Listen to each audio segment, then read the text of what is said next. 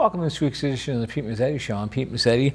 It is actually a River Valley Transit night tonight on the Pete Mezzetti Show, and with me to discuss everything going on with River Valley Transit is my buddy Brendan from River Valley. See you, Pete. Hey, bud. How are you? Good. How are you? Long time no see. It's been a while. Yeah, I got plenty of stuff to talk about. It's always good. Come back fully loaded. So. Well, where should we start? Sure. Well, I guess we've had a pretty big day recently. On May 28th, we launched a lot of our brand new service. Yeah. So. We've launched a variety of things, but I guess the first thing we can talk about maybe is our server span expansion across the entire system. So for a little background, we applied about a year or so ago. We applied for a series of service increases across our entire system, right? So we applied for, we knew there's going to be some money available to increase service, so we didn't know what it was for though. Okay. So we basically just applied for everything under the sun. So we applied for new bus routes, we applied for increasing frequency on bus routes, so having buses come more frequently. Right. We also applied for increasing the service span, so meaning having more hours the bus runs, right? Yes. So those are the three main things: new routes, more frequent service, or having service run longer. Yes. But we didn't know what was going to get funded. We knew the governor was going to have this funding expansion across the state, which we were excited about, and we didn't know what they were going to be. So we applied for everything, and we found out the answer of the day was span. That was sort of the theme that we saw across the state, was that a lot of money was given to service span expansion, including us. So what that means is we got money for many of our routes to have more weeknight service, so going to 11 p.m., more bus routes going to 11 p.m., Saturday night service, so again, more buses starting from 8 to 11 p.m., and then our most exciting, I think, thing in a long time is in Sunday service. We got Sunday service for the first time ever, which is really exciting. And so it's been we just launched it again May 28th, that week right after Memorial Day. Yeah. And so since then we just started back up again, but it's been really exciting, and we're really happy to have this new service for all of our riders. And so a little bit more about sort of how it's breaking down. So Middletown got the majority of the funding, so we applied for both Shoreline routes and Middletown routes. Yep. It seems the interest was in providing more funding to Middletown, which is also which I definitely needed, and we put to good use. So that means in Middletown, most of the bus routes now are running to 11 p.m. on those weeknights, on Saturday nights, and then Sunday service, which is really exciting.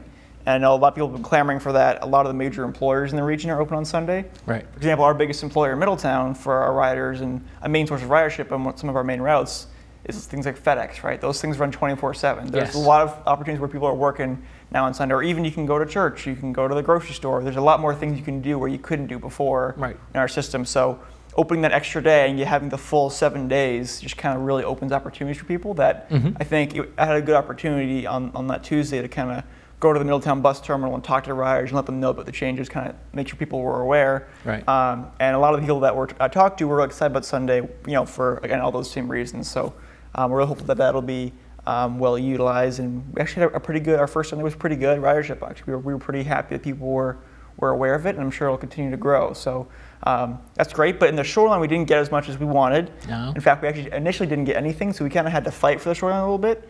We knew that obviously Middletown is super important. We wanted to make sure we have a lot of service there, and we do. And the majority of the money went there, which is great. But we still wanted to make sure that the Shoreline got something, because there's a need here as well. Oh, yeah. And in fact, the 641 bus, actually recently, that's our bus that, for folks who don't know, that serves the Boston Post Road. Yeah. So it goes from Old Saybrook all the way to Madison, and it picks up a lot of different people, a lot of different destinations. People use it for employment, for shopping, and even for getting from place to place. So that's actually our biggest route. And for a long time, it was actually one of our top routes. So it was one of our top 2 or 3 ridership routes. Actually, last month was actually our highest ridership route, which is kind of crazy. It even beat all the routes in Middletown. That 641 bus in the little Shoreline there was actually the most popular route last month. So it just goes to show that there was a need here for more service.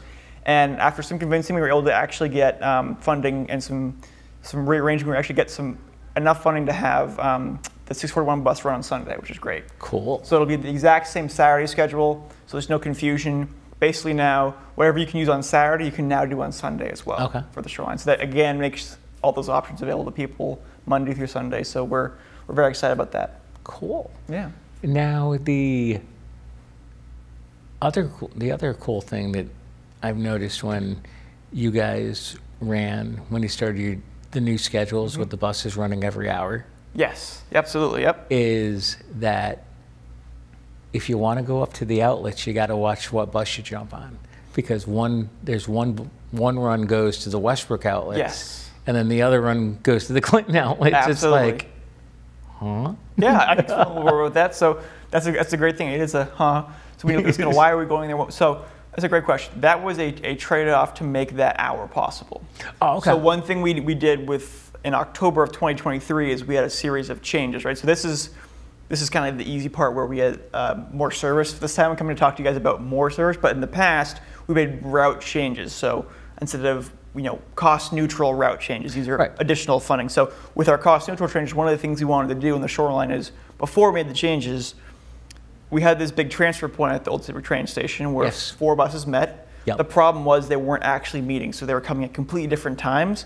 So if you took the 643 example from New London, got to Old Saybrook and you wanted to get to Madison, you'd have to wait, 50 minutes. And it's not. You shouldn't have to wait an hour to catch your next bus. It should be right there. So what we did is we took a chance and we rearranged the schedule so that all the buses meet on the hour, what we call a pulse system, meaning all the buses are there to meet. So now you'll see all the buses meet at the Old Saybrook train station lined up, so you can hop from one bus and walk to the next one, and then it leaves in 5 minutes instead of having to wait 40 minutes, 30 minutes, an hour. And it just kind of simplified the entire system and made it a little easier for folks to transfer from one system to the next. Mm-hmm. And ultimately, it shortens the amount of travel time it takes, right? So if you can get from New London to Madison, it would take you about 2 hours. Right. One bus run here, second bus run there, combined, it's about hour 45 minutes. Right. If you then have to wait an additional 50 minutes for your next stop, then that travel time becomes almost 3 hours, right? So obviously you're public transportation, so we're not going to be as fast as a car. Yeah, right. But then if you add an additional hour wait time, it really makes it exorbitant. So we tried that. And so getting back to your point about the 2 outlet malls, in order to make that work, the initial run before October, the bus actually took an hour and 15 minutes to get between Old Saybrook and Madison. And in order to make sure we can actually have it every hour, we had to shorten the route up. So we shortened it up, and we had it so that we have, instead of going to the outlet mall and the Clinton Crossing Mall and the Westbrook Outlet Mall, we actually have it's switched. So one will do that, one will do the other. That way we can get to under an hour, and that way we can actually have it be hourly instead of every other hour. So that's kind of how we did that run. So it was sort of a trade-off there, and also we noticed that, frankly, the Westbrook Mall wasn't doing as well as for ridership as in the past as well. Right. So that was another consideration. Exactly. Yep. And I actually like the buses running every hour on the hour. Yeah. Just in case you need them, it's like, okay. Exactly. It's easy, and if they ever top up every hour, there'll be a bus there. So it's kind of nice to know. Yeah. Now, explain this to me. Mm-hmm. How come when the bus gets to Clinton, you guys don't go into ShopRite or Stop and Shop? Another good question. So that was another change too. So a couple different things there. Part of it's time. It does take a lot of time to get in there, but the bigger part is the parking lot. Is the parking lot. It's safety. So we'd like to obviously pull in there. The issue is, one, again, it's that timing issue. We had to shave some time off somewhere. The second issue is we've had a lot of close calls in there, especially in that ShopRite plaza. That's been particularly bad. Yep. So we've got cars coming in, people coming in. These 30-foot buses, believe it or not, actually aren't meant to really pull into that many of these shopping locations unless they're actually designed to be accessible by bus, right? So a lot of folks, when they're building a shopping center, at least historically in the shoreline, they're not going to be designing to build a bus that's designed for cars, which again makes sense. It's demographics of the area. Sure. But when we can't pull in there and get out very well, it's kind of dangerous for everybody, and it's sort of an accident waiting to happen. So it was kind of a safety issue, a time issue, and so that was sort of what we came to be. But I do know it was an inconvenience for some of our riders, so we were definitely still weighing it, but it seems to be right now we haven't heard too many complaints, so but we'll keep an eye on it though. Yep. And now I understand we also have the Passport to the Park program. Yeah, so that's a really exciting program. Park Connect is what they call it. Wrong term. That's okay. That's my got the right vibe. I kind of like that. That's good. There is a Park Connect program which happens actually the last few summers now, and we were lucky enough to get additional funding to do it this year. It's funded through DOT and through DEEP, the Department of Energy and Environmental Protection, as well as Department of Transportation. And basically, the goal is to have folks get to the local state parks, right? So for us, that's Hammonasset. Right. For us, that's Hammonasset. That's the big draw here. One of the largest beaches in Connecticut. It's definitely a big draw. So we have a few services that fall under this thing we call Park Connect. And Park Connect is free, first of all, which is always good. I like to mention that Park Connect is free. There's no fare at all Nope. to use any of these services. And there's a few different types. So our first service is the 645 bus route, which is actually a normal route we run every single day, Monday through Saturday. But on Sunday, it becomes free. Okay. And I should say this route serves Madison, goes up through Killingworth, Haddam, and goes to Middletown. So it's sort of a regional connection between Middletown and the shoreline, right? So you actually get good ridership on its own. But then on Sunday, during from Memorial Day to Labor Day, it becomes this Park Connect program where you can take the bus for free, and it pulls you right into Hammonasset Beach. Cool. So it not only it doesn't just take you there, it will go right through. I don't know if you know this, Pete, but oftentimes Hammonasset Beach can get pretty full. They'll turn people away. Sometimes pretty early. It was like 9 or 10 o'clock. They were saying, sorry, the parking lot's full. Yeah. If you take Park Connect, you don't have to worry about that. They let us in even if the parking lot's full. So we'll walk right. They'll drive right in through there. We drop you off because parking is concerned about people. So we'll drive right in. And so I know we're definitely excited about it. And it's gotten some decent ridership in the past. But the more people who use it, the better chance we'll have it'll continue on the future. So each year it's funded kind of individually each year. So it's not long-term funded. So every year they're looking at the ridership. They're looking at the data to see is it worth it to keep going. So I recommend folks that if you're interested in all, give it a try, because using these services will help make sure they stay that way. So definitely give it a try if you're interested. So that's one of our first services. Our second is the Clinton Trolley. It's been around for a long time. You might be familiar with that at all? Do me a favor. Yes. I saw the new trolley. Oh, you saw the new trolley, huh? The other day, a couple weekends ago, I was out and about and happened to see the new trolley. Yeah. I guess the trolley got a makeover, we might say. It did get a makeover, so it's a little more modern trolley. So we had a really awesome, and we still do have it, but it's an awesome trolley. It's super old school. It really looks like a trolley. Yes. But it's over 20 years old, and it's sort of starting to see better days. So we did get a new trolley, and it looks great, and we like it a lot. And it's basically like, it looks a little more like a normal bus, but it still has the, I don't know what you call it, not the gondola on top, but it has the cupola. It's got the cupola on top. It's got the whole, the paint job and the wood. And when you go inside, when it's really cool. When you actually get inside the bus, it's all wooden benches.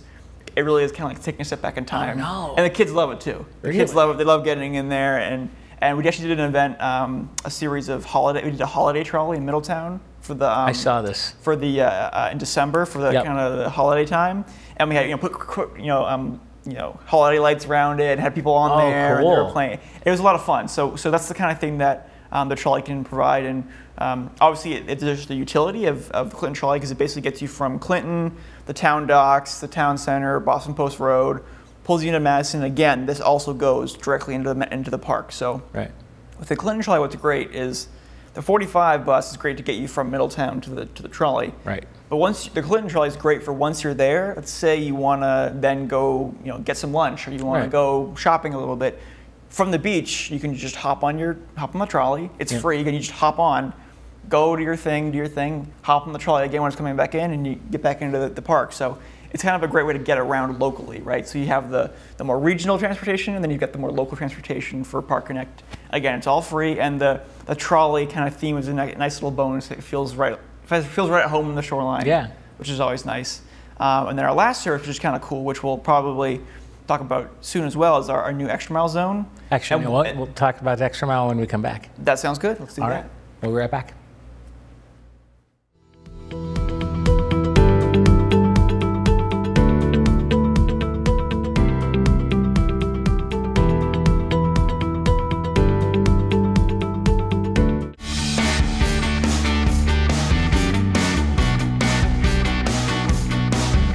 It was kind of the storm of the century, or the 500-year flood or storm, that by some estimates over 15 inches of rain fell over a 3-day period on June 4th, 5th, and 6th, 1982.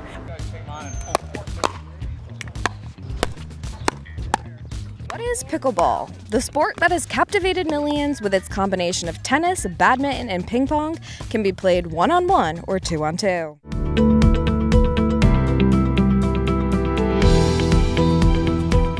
Hi, thanks for joining me. This is September Selectmen's Update. Hello everyone, Carl Fortuna here again with another monthly update.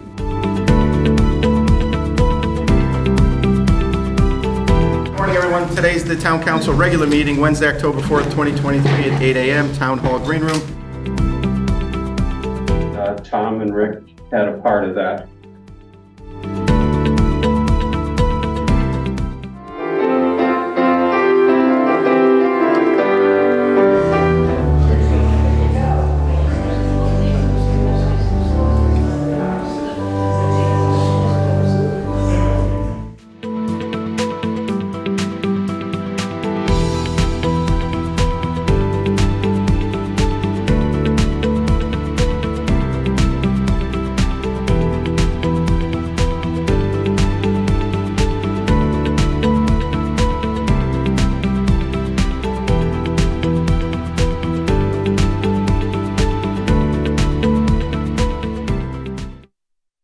Welcome back to this week's edition of the Pete Mezzetti Show. I'm Pete Mezzetti, sitting here with Brendan from River Valley Transit. Welcome back, my friend. Thank you very much, Pete. Thank you. Yeah. All right, so we were talking about all the fun stuff coming with River Valley Transit, and I believe, from what I remember, Extra Mile got expanded. It did. That's right, Pete. So, again, as I mentioned earlier, with the surf span expansion, May 28th, also on May 28th, Yes. we had a busy day on May 28th. We also launched 2 brand new Extra Mile zones. Let's talk about it. So for folks who don't know, we have current Extra Mile zones in Old Saybrook, and it also covers portions of Westbrook and Essex. That's our kind of our marquee zone, our original zone, been around since 2019. A lot of people know about it. And then we have a pilot in Middletown that's been going on. So those are kind of our 2 zones that we've had before. And for, again, a little more context too, about for folks who want to know what is Extra Mile if you're not aware. Basically, it's an on-demand service. It uses like a general map zone area, and within that area, you can request a ride on demand, or you can book in advance. So it truly is like an Uber or a Lyft, kind of like a public transit version of that, where it's like a shuttle vehicle. It'll pick you up, drop you off where you need to go, and you can use our app, which is a pretty cool app. You can type in your destinations. We had some issues with it at first, but it seems to be getting better now. It's definitely a lot more smoother. And then you can also call in to book a ride as well. But the app is definitely the best use of our version. That's called Extra Mile by RVT. Yeah. That's available both on the Android or Google, Google or iPhone. Either one of those will have an app there, which is great, and it's a free app. And it's $1.75 anywhere in that zone. So that's basically the basic deal of it, right? It's on-demand, ride-sharing, public transportation, Uber or Lyft. It's basically the general quick sales pitch of it. And so that's been going on since 2019. That's a great service. It really has exploded in growth. Right now we do about anywhere between 60 to 100 rides a day, which is great. So we have a lot of people using the service. It's been a great, people like the convenience of it, how it's on demand. And so there's this statewide grant, which is exciting because the state wanted to take a look at, when I say the state, I mean DOT. Right. DOT wanted, and actually the legislature wanted to take a look at, does microtransit work? And microtransit is this Extra Mile that's on-demand kind of service. Right. Does microtransit work across the state? They wanted to see, does it work in urban areas? Does it work in rural areas? Does it work in suburban areas, right? And so, lucky enough for us, we're in a region that has all 3. Right. So we applied for all 3. We said, you know what? We'll apply for all 3. Maybe we'll get 1 or 2, and we'll be happy, right? So we applied for Middletown for our urban area. We applied for East Hampton, the Belltown area, as our rural area. Yeah. And we applied for the entirety of Madison and Guilford, which is a bold move, but we did it. For the entire town boundaries, they're both big towns, for our suburban area, and so that's what we applied for. And we thought, yeah, maybe we get 1 or 2. Turns out we got all 3, which is exciting. We were very excited. I mean, we were happy to have it. But it was definitely, oh wow. So we started working on it, and we launched 2 of our 3 zones. The reason I'm not saying 3 of 3 is we have the Middletown zone that operates more on a semester-based schedule. Yep. That's to cater more towards the Wesleyan crowd. So that's sort of it'll way to save money too. So it's only on certain times of the year, right? So come the fall, that'll also be launched in Middletown. So the 2 year-round zones, which is, as I mentioned, a small zone in East Hampton.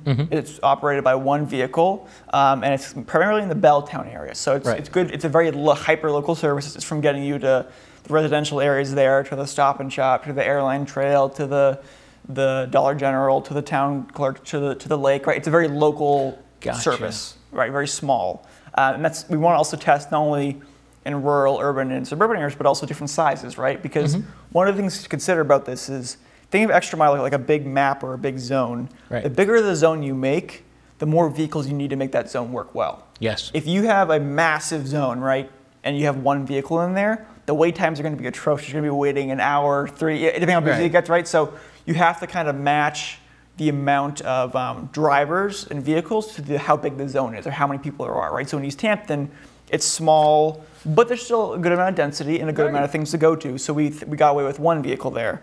In Madison and Guilford, which is the entirety of 2 towns, it has about 40,000 people combined population. So it's not nothing.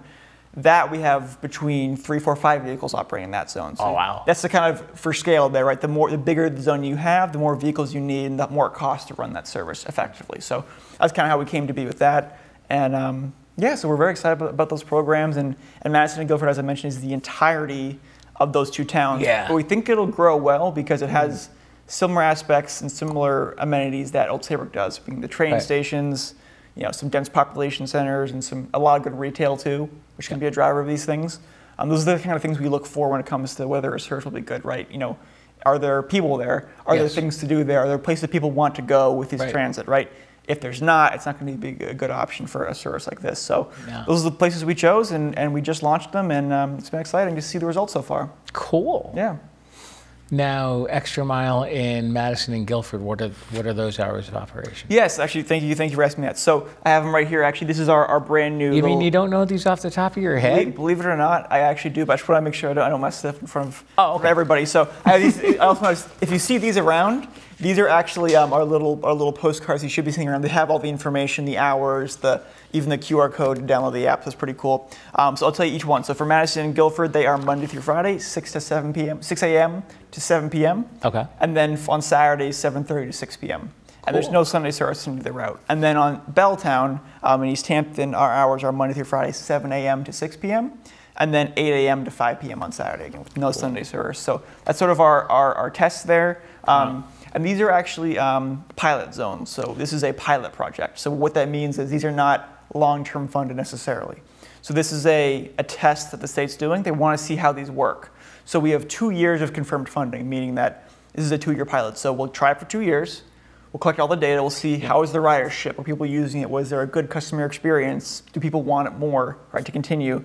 And then there's additional potential option years to extend this further if it goes well, right? So if we see good ridership, if we see people liking the service, if there's good community adoption, there's a better chance. I can't guarantee anything. There's a much better chance it'll continue if we have good ridership. So all the more reason to give it a try too. So if folks are thinking in these areas or want to give it a try, feel free. It's $1.75. It's not too bad. No. I can tell you if you're trying to get an Uber or Lyft, you're not going to get it for $1.75. No, I can guarantee you that. So it's definitely a cost-effective option. Right now, our wait times on average, this isn't just our new zones, this is on average in our existing zones, are between 10 to 20 minutes. So it's a pretty good thing. It's not bad. You book a ride now, and in 15 minutes your ride shows up. It's not a bad deal for $1.75. So definitely give it a shot. And it's kind of a new, innovative public transportation, way of doing things, right? Mode, so to speak. So it's definitely been around for only maybe 5-10 years now. So it is a very new kind of concept that we're happy to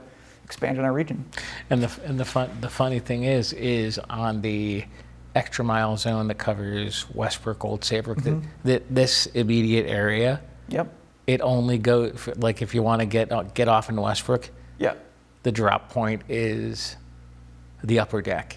Oh, okay. It doesn't. So that's where the edge is. Yeah, it's a couple miles up the road. Yeah, not too far. It's the upper deck is where the turnaround is, because for some reason I thought they went past to where like Lenny and Joe's, where the fishtail is, right across from Dairy Queen. They were like, no, they're like, this is the that's the end point. Yeah, this is the end point. I'm like, oh, okay. Yeah, and that's the thing. Sometimes you have to draw the line somewhere. It's funny. Sometimes you try and include as much as you can, but then you go, oh well, you just add a little more to this place, then a little more to this place, right? So it keeps going, and you do have to kind of shut off. You have to finalize the zone somewhere, right? So sometimes it can be a little strange, but what's nice too about these zones, well, I should say Madison and Guilford's pretty static because again, it's the entirety of both towns. Yeah. Every inch of both those towns is covered. That's a big town. But when it comes to East Hampton, we're definitely open to feedback when it comes to if we need to tweak it, make it a little bigger here and there, it's fine. We just can't make it huge again because we only have funding for one driver. So if we make it the entire town, or you somehow factor in Colchester, it'll be too big. Yeah, no, it's going to get ginormous. You gotta try and we can tweak it here and there. Again, it's a pilot. There's some wiggle room potentially, but we got to be cognizant of. We want to keep wait times low and actually be a good service. We'd rather it be a good service in a smaller area than a horrible service in a big area. Right, yeah. So no, that's kind of what we're looking at. So you don't want that. Yeah. And last time you and I were together, we were talking about the electronic signs in Madison and in Saybrook. Yeah. Did those come to fruition yet? They did, yeah. So those have both been installed. Okay. One at the old Saybrook train station. If folks are familiar, there's a little bus shelter there. It's sort of our hub where all the buses line up. And there's now, inside the bus shelter, there's a cool, it's about 8.5 by 11 roughly, electronic sign. It's battery operated, and it shows when the buses are going to be there. So it actually has the real-time information, so you can see, okay, the 641 bus is 2 minutes late, and you can see, or the 642 is right on time. You can actually see when the bus will get there, which is kind of cool. Right. And then that same device is also located in the Scranton Gazebo in Madison. Oh, cool. Which is another one of our transfer points where we have the 641 bus, 645 bus that goes to Middletown, then our partners at CT Transit who operate the 201 that goes to New Haven. Right? So it's not us, but we still want to promote them because it's a lot of our riders come right from there. So or trying to get to New Haven or coming from New Haven. So definitely a good thing to promote there too. The city bus. Yes, exactly. The city bus. Yep. And it's definitely. And then in Middletown we have even more stuff with outdoor signs and even a 7-foot tall kiosk that has the map and all the routes. Oh, and one thing I will mention is we've been a little disappointed with the performance of the real-time information, so the actual route times. Yeah. But I will say it is getting better, and so we're working with a developer on that, the vendor I should say, who uses these services for us. Right. And so we're getting a lot closer. So those times should start looking a lot more accurate. So cool. Yeah. Yeah. It's been a process, but it's nice that it's moving. Taking a little longer than we like, but at least it's getting there now. So. Cool. Yeah. And if people want more information on River Valley Transit, where can they go? Sure, so they can go to rivervalleytransit.org. That's a great place to go, rivervalleytransit.com.